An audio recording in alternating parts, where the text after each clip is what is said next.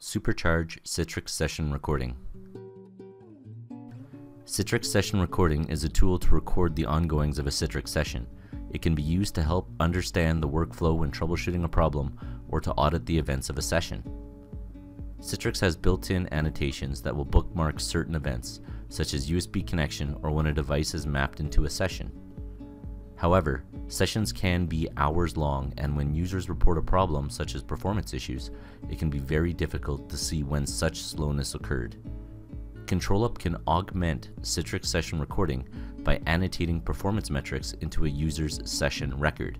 Within ControlUp, I've created 4 script actions available for the annotations: Citrix Session Recording CPU, user input delay, session state, and network latency.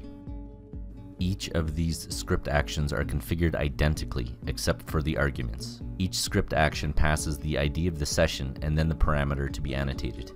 For CPU, that's the value of the session's CPU. User input delay is the value of the session's user input delay. Session state is 2 values, the session state and the idle time in minutes. And network latency is the latency last value. To set up the automation, we need to create triggers. I've created 3 triggers to record the performance metrics and will leverage the already existing session state triggers.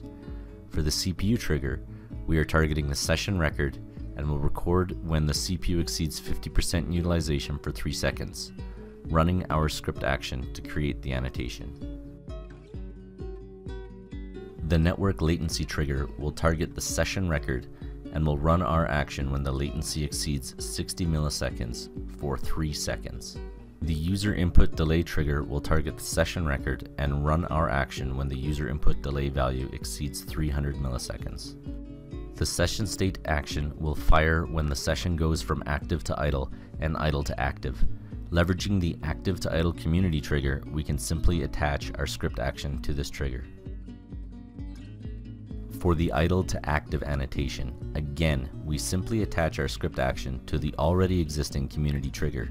Switching back to Citrix Session Recording, we can see the results of the ControlUp integration.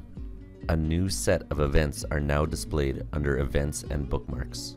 Such events can include real user experience metrics like user input delay, network latency, or the classic CPU utilization.